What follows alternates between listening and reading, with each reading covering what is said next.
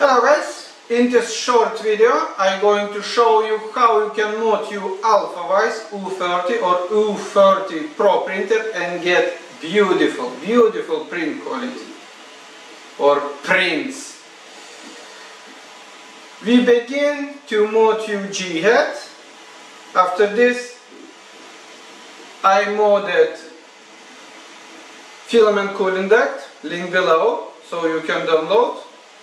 I put my model on Thingiverse, and also I changed nozzle from this one to this one.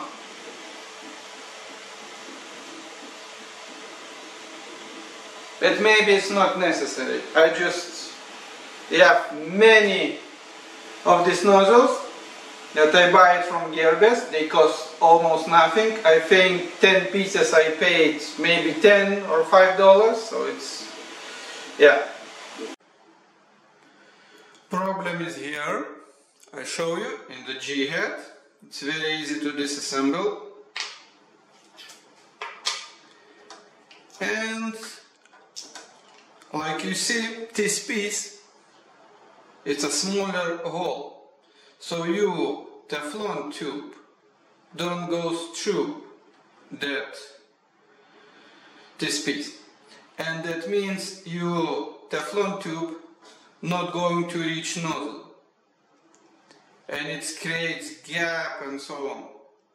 So that's why we have some bad print quality on Alfawise U30, or I maybe should say it's not so easy to fix or found settings. What you need, just take 4mm drill and drill it to create bigger hole here. Like you see, I made a bigger hole, it's 4mm. And now my tube goes through that piece.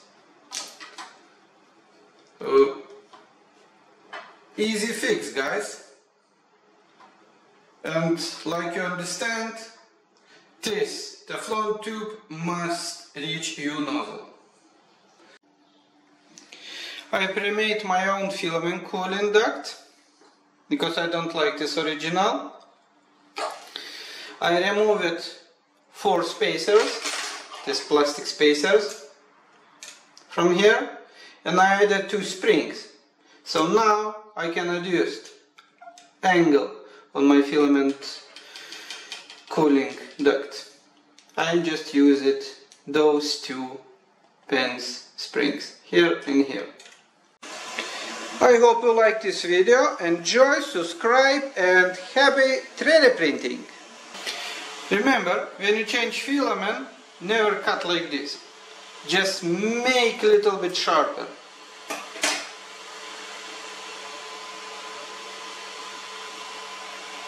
It's much easier to change filament if you cut like this.